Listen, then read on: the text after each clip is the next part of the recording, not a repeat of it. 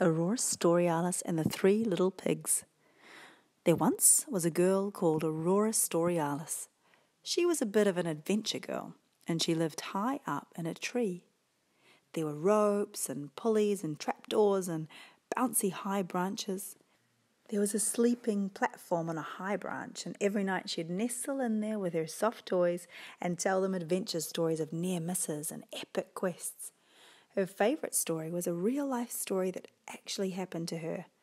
Well, it was mostly about her buddies, the Three Little Pigs, but she just happened to get caught up in the story, which is no surprise because she was, after all, a bona fide adventure girl. Her best buddies were a band of brothers. They were 3 little pigs. She loved having them over to play in her treehouse. They loved climbing up and zooming down. Whee! She'd belay them up again with her carabiners and ropes to the sleeping platform, and they would sit around playing paper, scissors, rocks, pin the tail on the wolf, charades, share secrets, whisper jokes, and do Chinese whispers.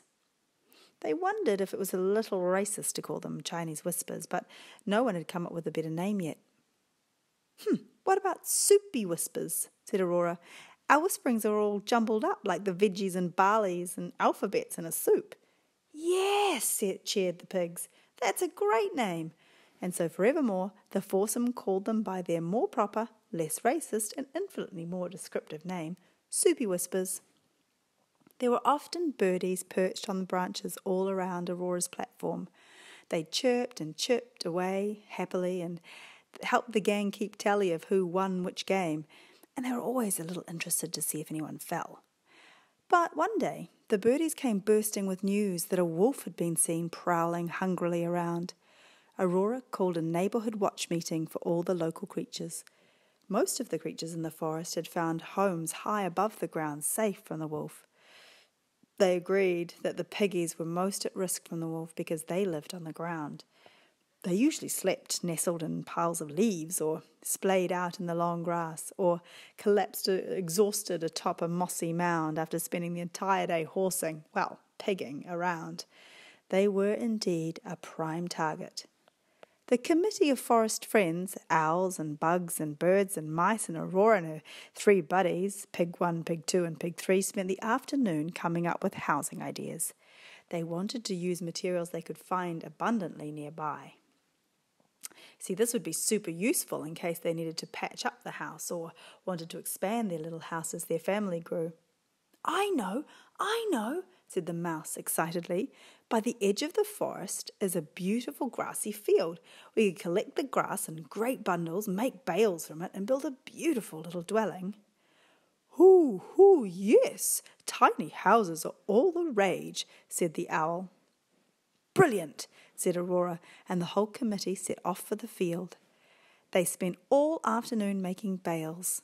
They'd never made bales before. It was hard. They had to cut the grass, collect the grass, tie bundles, stack the bundles, truss them together, drag them along. They got better at it as the day went on, but the house they were able to build together in a day from straw was a little less marvellous than they'd hoped for. There were 4 walls, a window and a door, but it was very open plan. The kitchen tripled as the bedroom and the lounge, but the Piggies were chuffed.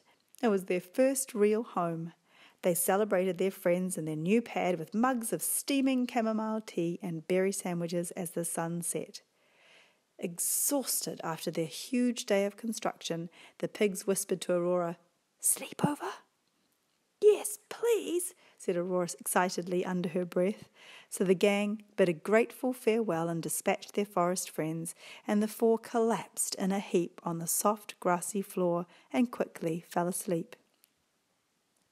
They woke the next morning to the delicious smell of cut grass being warmed by the rising sun. They stretched and yawned and sneezed and scratched, and then Aurora leapt up and said, "Who's for pancakes?" The Piggies chimed in unison, "Me!" And so Aurora got to work. Before long, she set a massive stack of steaming pancakes on the table, and the Piggies joined hands with her and sang a somewhat tuneful Thank you for the lovely food you made," before tucking in like pigs. But they were no more than 1 or 2 pancakes into their morning feast when they were startled by a feisty knock on the door.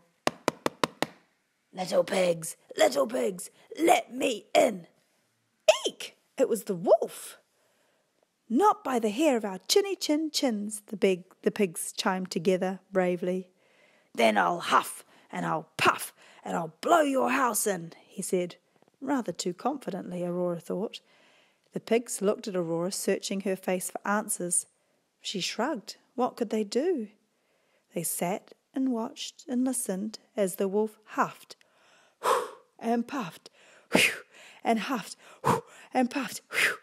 And then, to their dismay, the badly made pails started to lift and fly away.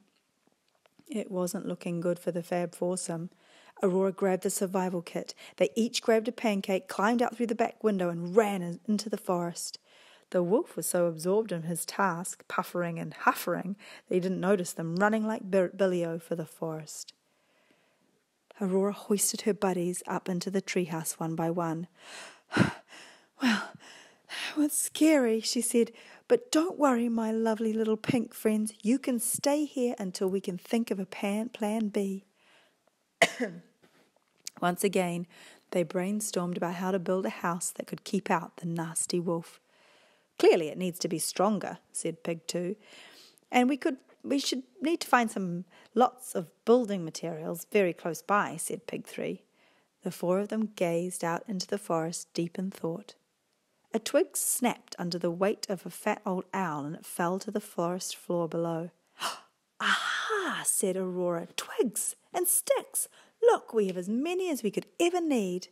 They looked around the forest floor, strewn with wooden limbs of various sizes. They started making bundles straight away.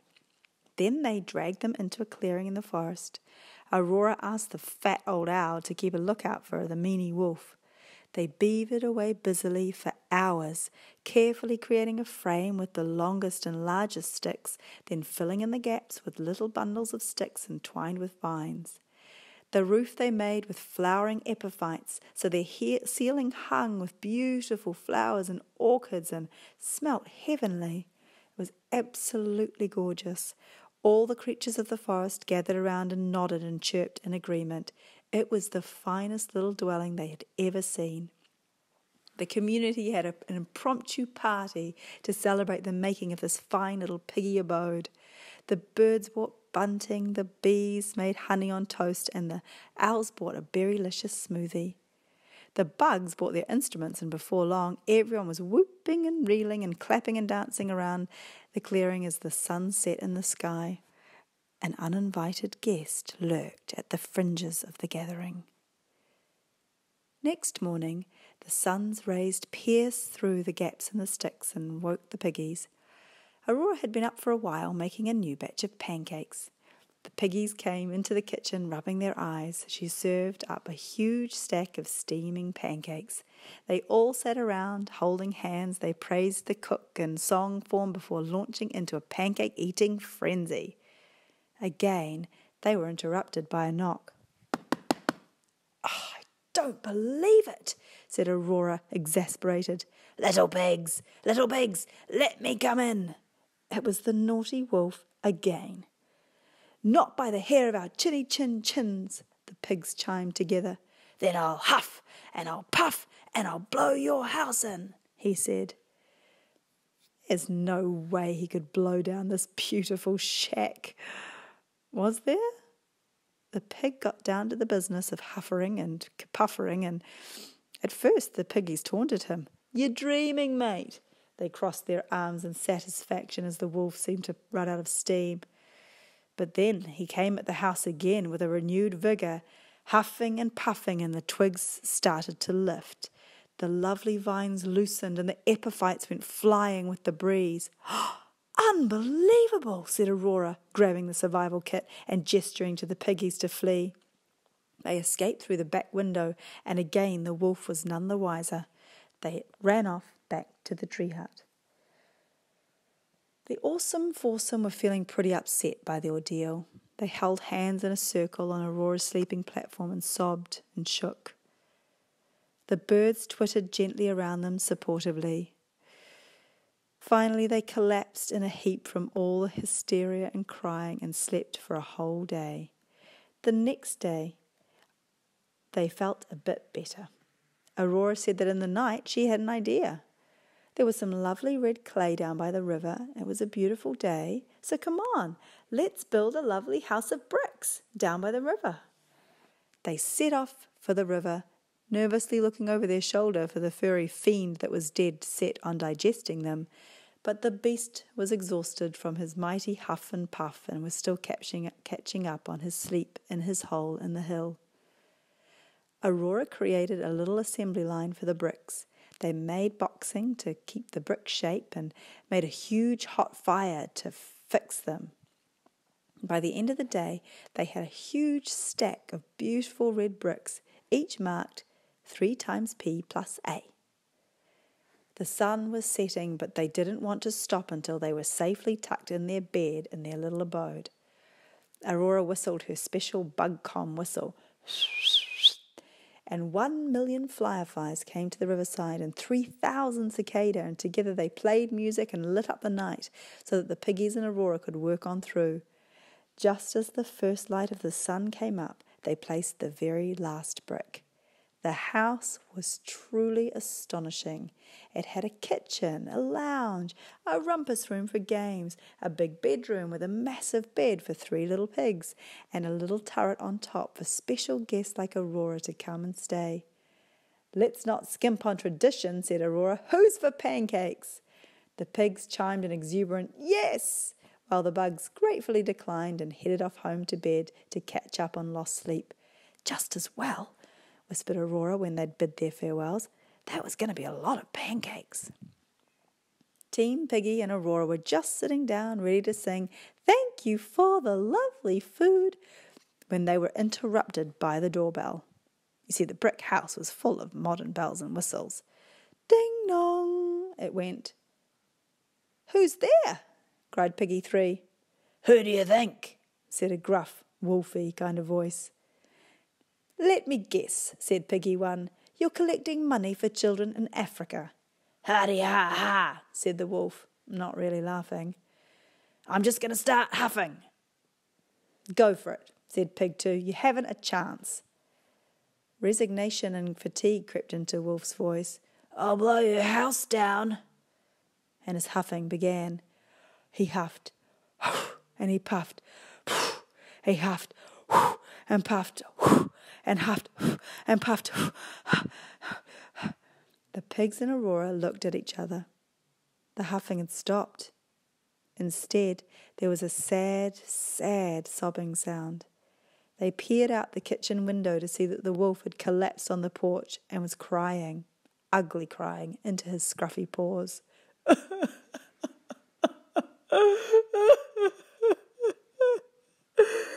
They stood and watched in disbelief for a long, awkward moment. "Hey, Wolf," asked Aurora. The wolf blew his nose and looked up, his eyes rimmed red from all the crying. "What's going on?" Aurora asked. I'm just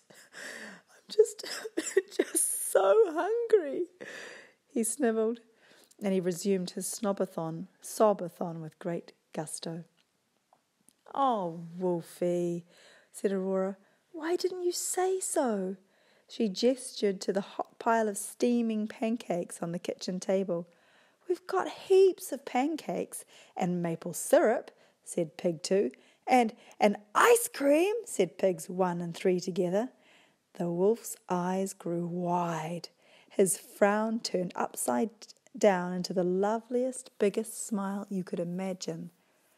"I love pancakes. I love your pancakes," he said to Aurora. She blushed. So it was the smell of pancakes that had lured the wolf to their cottage. Turns out he wasn't after the piggies at all. Oh no. You see, you thought I was coming to eat you. No, oh no. No, I'm a vegetarian. Sure, I used to eat bacon, but it's pancakes I'm mad about these days. Oh, Wolfie, said Aurora, you've got terrible manners, and you're not a very good communicator. You should have just said you were hungry, and did we have any spare food? We always had heaps of pancakes and would happily have shared them with you. The wolf looked down at his paws bashfully. Sorry, he said in a small voice. Well, what are you waiting for? Piggy 2 unlocked the door and flung it open. Let's eat! Wolfie came in and sat, and the 5 ate the entire stack of pancakes and giggled hysterically at their huge misunderstanding. They fell about with laughter as they teased each other with impersonations as they relayed each scene from the ordeal. By the end of breakfast, they were firm friends. Wolfie's nose started to twitch. Whoa, you stink, Aurora, he said. Oh, what do you expect, said Aurora. I've been up all night building a house. And they fell about laughing again. The 5-some are the firmest of friends to this day. You know, it turns out pancakes are an excellent way to make friends.